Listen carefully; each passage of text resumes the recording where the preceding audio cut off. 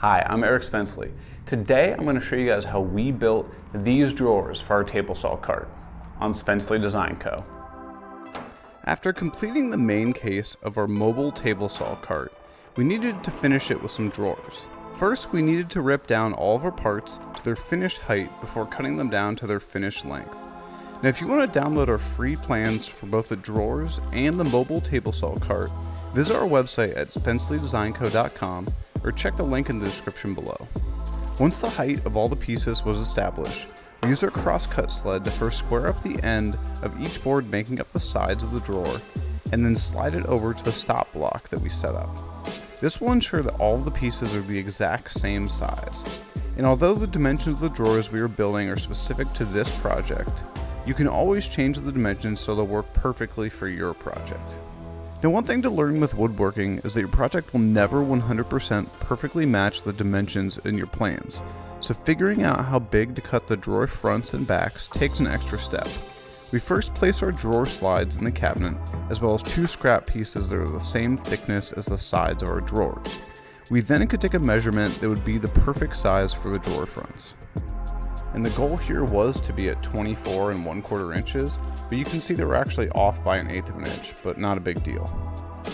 Transferring that measurement over the table saw, we could then rip the front and back of each drawer down to the final length and then come back to cut it to final height. With all the pieces cut to size, we needed to cut a groove in the bottom of the sides and front of each drawer in order to hold the bottom panel in place. We lowered our table saw blade to about 1/4 of an inch and also moved our fence over to about 1/4 of an inch and ran all of the sides and fronts through the table saw. After the initial pass, we nudged our fence over just slightly and made another pass until the groove was just large enough to fit 1/4 inch piece of plywood.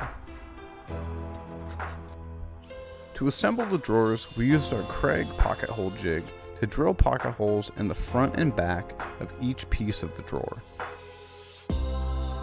We could then align the front and side together, clamp them, and making sure that the grooves matched up, attach the pieces with 1 1/4 inch softwood pocket hole screws.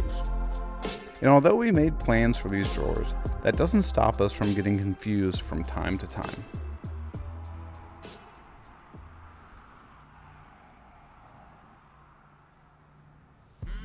After figuring out where we were, we assembled the rest of the drawer by clamping the pieces together and attaching them with pocket hole screws.